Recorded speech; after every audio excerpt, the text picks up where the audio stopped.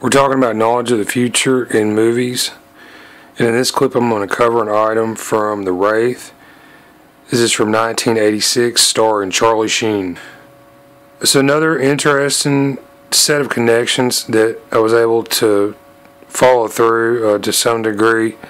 Appear to be references to the character Q from Star Trek The Next Generation. He's played by actor John de Lancie.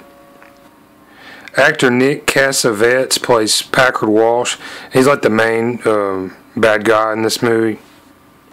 And watching this, I couldn't help but notice the resemblance to John de Lancie. He's kind of a god-like character, small g god. And he appears throughout the series. He causes all kinds of mischief and trouble for the crew of the Starship Enterprise. Alright, so links to Star Trek and The Wraith, 1986. There are plenty. Actor Clint Howard, he plays Rughead in The Wraith. And he was Balak in the original Star Trek television series. And this had to be from like 1967 or something. The episode, the Corbomite Manuever. And his character in this episode is not unlike some of the stuff that Q did.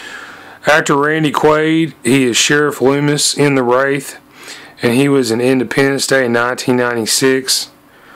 With Brent Spiner, who is Data in Star Trek The Next Generation, which ran between 1987 and 1994. There's an actor in The Wraith, David Sherrill. He plays Skank, and yeah, to me he resembles Kevin Costner. So Kevin Costner, he was in Robin Hood, Prince of Thieves. This is in 1991, and just so happens there was a Q episode that also used the Robin Hood story as a setting. And another noteworthy actor from this episode is Jennifer Hetrick, who is Vash. And Vash is sort of like the love interest of Captain Packard in a couple episodes. So in the other episode that she was in, this was Captain's Holiday. And in this episode, Captain Packard goes on a vacation on the planet Risa. There's an item that becomes of interest in this episode, and it's called the Tox U Tot. Alright, so the connection to the Wraith, there is one.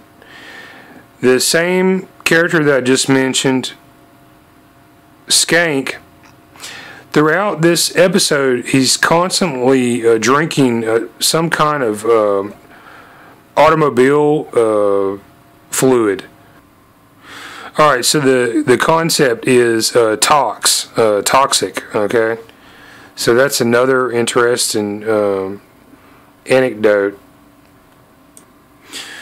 Fans of Star Trek know that Q was in QQ, and this is from 1989, Season 2, Episode 16, and this was the introduction of the Borg. Alright, so if you check out the plot of The Wraith, I think you'll see where I'm going with this. Charlie Sheen's character in The Wraith, he's kind of like a avenging angel, futuristic android or some kind of alien, not unlike in his appearance the Borg in Star Trek. Alright, it's another worthy mention.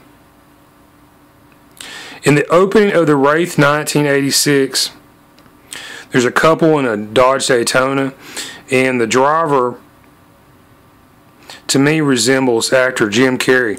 Okay, so on the topic of Q, Jim Carrey, he was in a movie where there was a character that acted like Q. He's able to do anything, some kind of godlike magical power. And this was Bruce Almighty. And this is from 2003. So if you like my videos, you can contact me. My email address is eastereggguy@yahoo.com. YouTube channel is Easter Egg Psychic.